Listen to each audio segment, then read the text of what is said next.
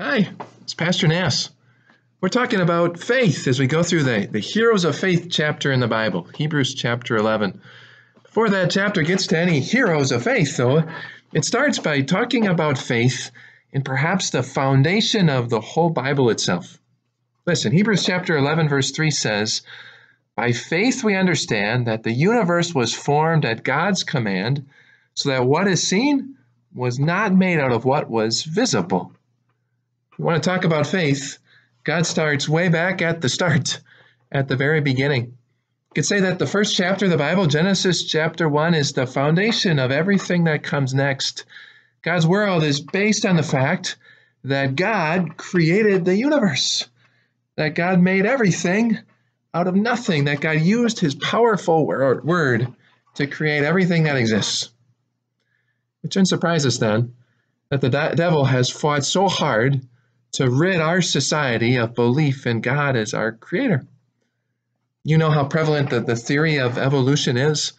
You know how prevalent it is to believe that our world wasn't created by God in 6 days a few thousand years ago. Instead, it was formed by chance over billions of years. And soon children are going to go back to their schools, and that's exactly what they're going to hear.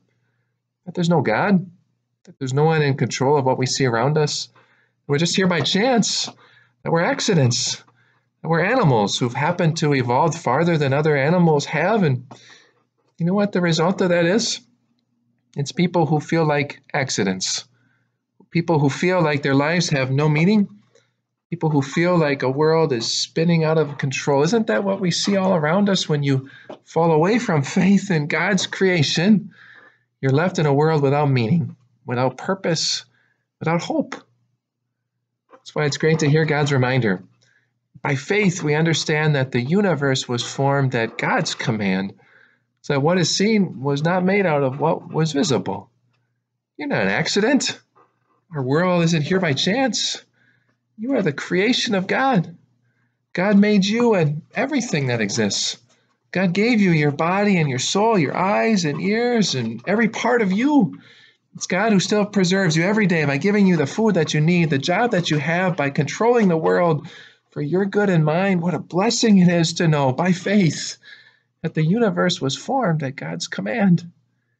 In a world that can so often seem to not have purpose or meaning, you can know that you are the child of God because of what Jesus has done for you. You can know that you're God's special creation. Whatever problem you face in your body, God knows he made you. However out of control your world seems, it's not. God's the one who's ruling the whole universe for your good. You see how this is the foundation of everything that we believe about God? There is a God. There is a creator. He made you and me in our world. You know, it can be hard to believe that.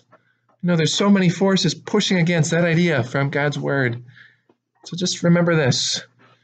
By faith, we understand that the universe was formed at God's command, so that what is seen was not made out of what was visible.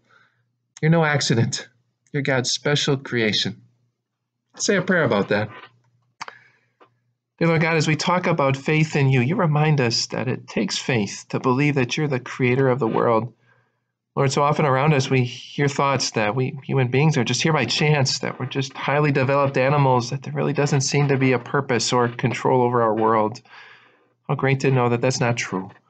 How great to know that every one of us is your special creation. How great to know that you're still with us every single day, that you have a purpose for our lives, that you're guiding us home to heaven by faith in Jesus. Help us, dear Lord, by faith, to believe in you and your wonderful creation. In Jesus' name we pray. Amen. God bless your day.